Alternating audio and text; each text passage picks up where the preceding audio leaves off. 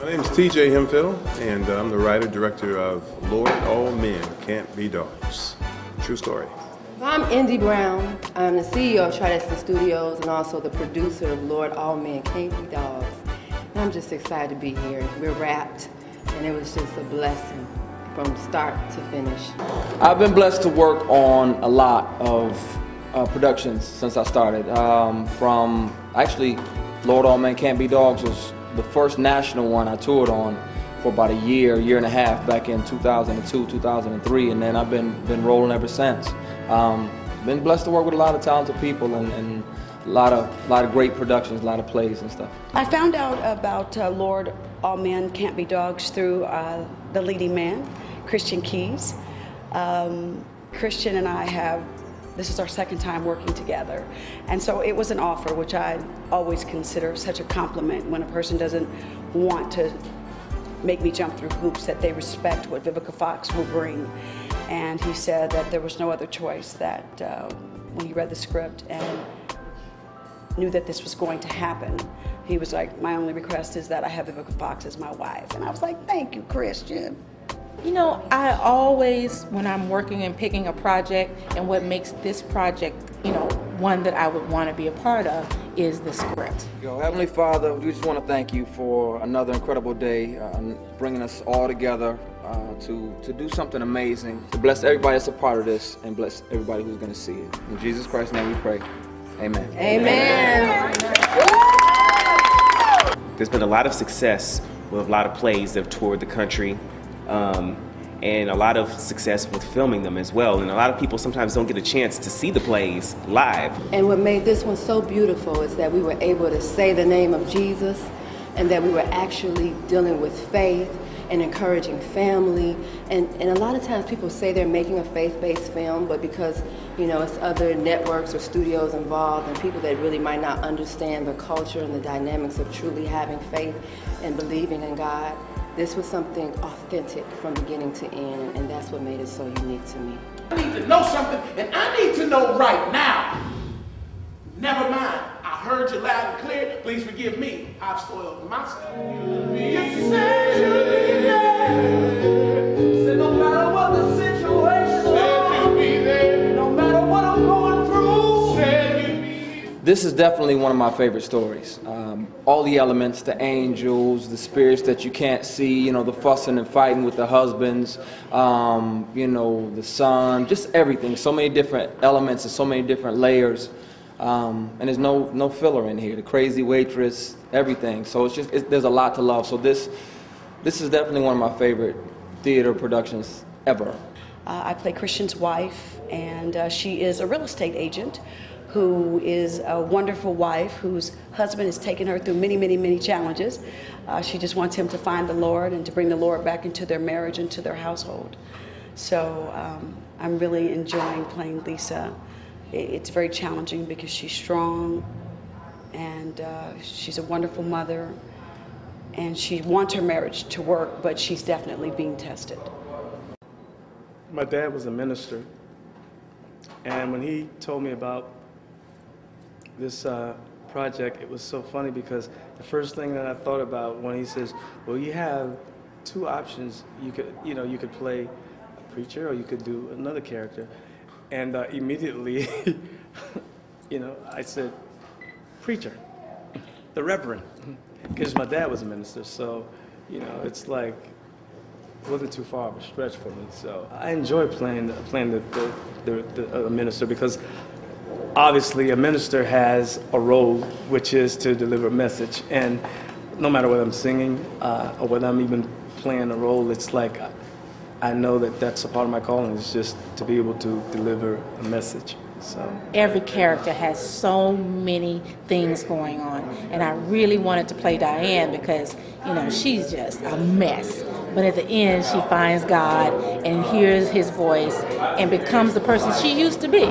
Well, what stands out to me the most in this production, differently from the others, is I'm playing a bad guy. Finally! I'm playing this guy that is crazy. I love Charlie. I love the whole aspect of two worlds colliding in one house. I played Leroy, the second angel. Kareem's amazing, man. This is my first time meeting him, but I told him tonight, I was like, dude, we are brothers for life. I think me and Charlie kind of feed off of each other. Sometimes Charlie gets in a little bit of trouble, and I'm there to kind of, pull him out and get him focused on the task at hand, and that's helping the family. Erotica is one of the spirits that's in the home, the Johnson home, and she is a devil. She's there causing a lot of mayhem in the house, and she's playing a part of all of the deceptive things that are happening. She has her hand in it, so not too nice. I played a character of Strife, who was basically the devil. My whole idea is to totally take away your ability to believe in the spiritual connection that you would have with God. Amy is kind of the center of the family. She's the sister of Vivica Fox's character Lisa, and she helps out with her nephew Johnny and just kind of keeps the house in order. She's a praying woman. She's definitely very spiritual, very much into the church. I play the vivacious role of Eugene, and you are currently watching the DVD production of Lord, All Men Can't Be Dogs. Sally is a nut. She is looking for a man. She's looking for that fine, tall, dark, handsome man to come sweep her off her feet. And I can relate, but yeah. So she's just, out there. She needs a man. She wants, because it's perilous times right now. I was trained from Twinkie Bird and all these casting directors. And I did fun, but I'm just really a producer at heart. So I think for a producer and a casting director at the same time. Good. That's a good combination. That means you'll make the right choices. My role is stage manager, getting people on and off the stage in a timely fashion. I've been having a ball. This is my first time working with TJ. And we're just having a good time. We have a wonderful cast. It's just so fast but so short because we have to depart, but we're enjoying ourselves and having a good time. I'm Veronica Nichols. I'm co-producing, and I'm also Vice President of Production and Development for Trivestin Studios. Have a great deal of experience in film and television. This is our first foray into theater, and we're very excited. He played music for the entire play. She gonna preach. In that, I feel something there. I felt that thing. And he plays the music, and he does such an amazing job because all of these little fun moments that we have in the office scene, we need you for that. Right.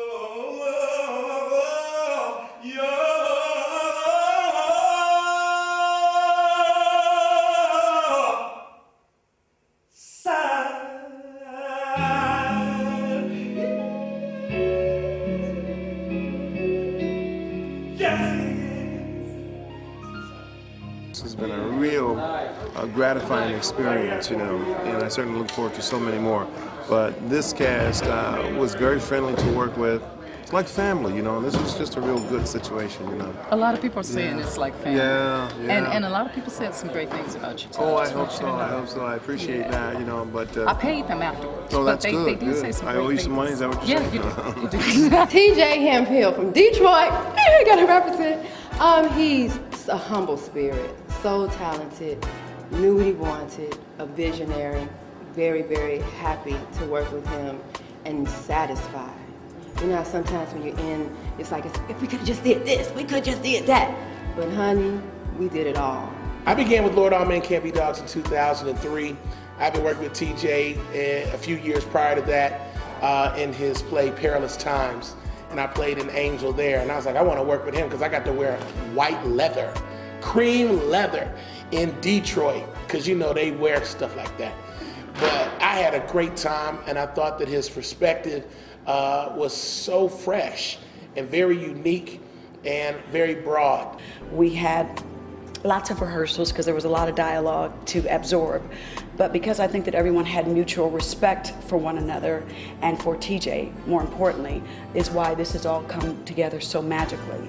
And I think everyone's going to be really happy because this is refreshing to see drama, comedy, and gospel mixed together. If I were to put a sentence together saying what the message is, I guess I couldn't really say just one. I would say that there were a few primary ones that stick out, the importance of family, the importance of prayer, definitely forgiveness, people making mistakes and being man enough to fess up and turn and face them, deal with them, and then put that behind. You know, other than the lessons that you learn, you can't carry around that kind of baggage. So I would say there's several lessons to be learned, and doing productions like these, you know, they speak to us as well. You know, during, you know, it ministers to us as to what's going on in our life. And it's so good to be in a production where the drama stays on stage.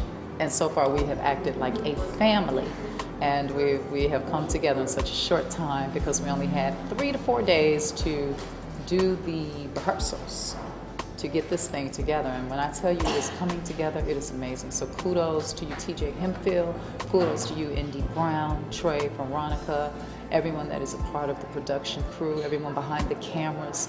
And know this about any production. It's not just about the actors. It is about every single person that is involved.